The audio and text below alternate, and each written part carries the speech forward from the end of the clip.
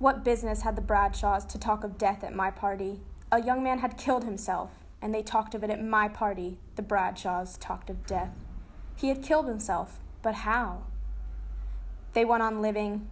I would have to go back. The rooms were still crowded. People kept on coming. All day I had been thinking of Burton, of Peter, of Sally. They would grow old. A thing there was that mattered, a thing, wreathed about with chatter, defaced, obscured in my own life, let drop every day in corruption, lies, and chatter.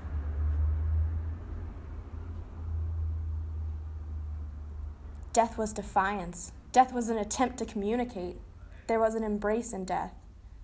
Then there was the terror, the overwhelming incapacity, one's parents giving it into one's hands, this life to be lived to the end, to be walked with serenely.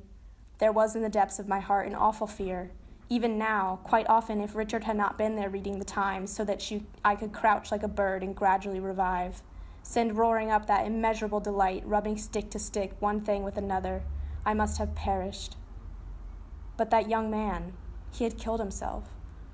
It was due to Richard. I had never been so happy. Oh, the days at Burton when they were all talking. I would go to look at the sky, or seen it between people's shoulders at dinner, seen it in London when I could not sleep.